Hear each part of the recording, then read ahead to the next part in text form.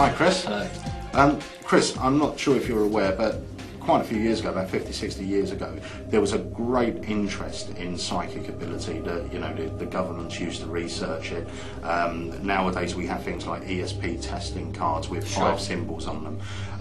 Now, when the original set of ESP testing cards come out, there was more than 5. There was about 70 odd cards. The 5 that they use now are the 5 that they truly believe are the easiest to transmit telepathically.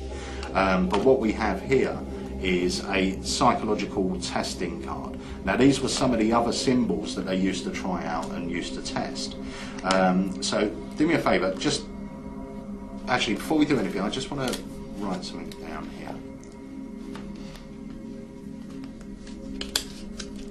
Okay Chris, I'm going to pop this down in front of you. Now what I want you to do is just pick up that card, just examine it and make sure that all the symbols are different on both sides.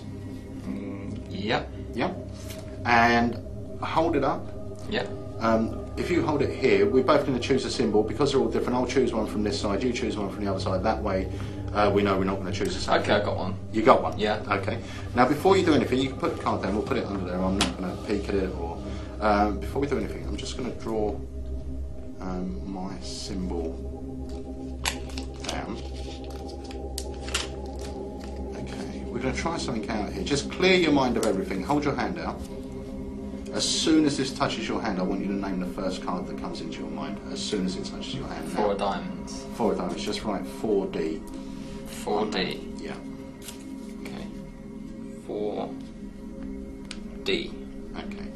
Now once again, hold your hand out. Yep. I want you to place this in your hand, and I want you to draw the image on there that you're just thinking about. Okay. And not show you? It doesn't matter if you show me actually, it's not that sort of effect.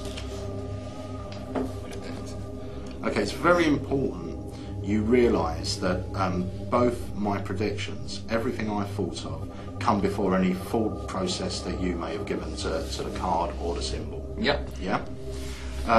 Now to take the experiment one stage further, I actually got a packet of cards, and on the back of each card I've drawn all the symbols, all 52 symbols, the most popular symbols.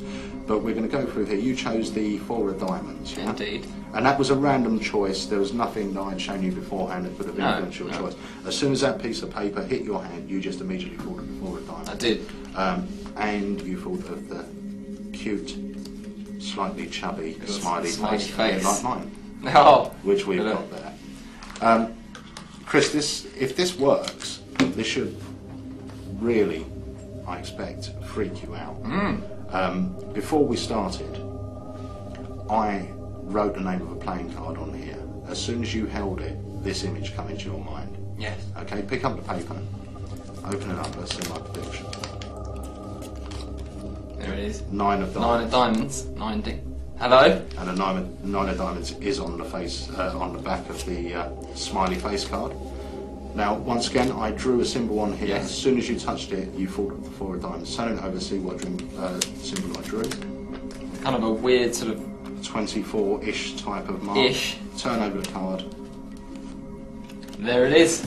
24. It's very weird. Very weird indeed. That's Gary Jones's fantastic thought wave.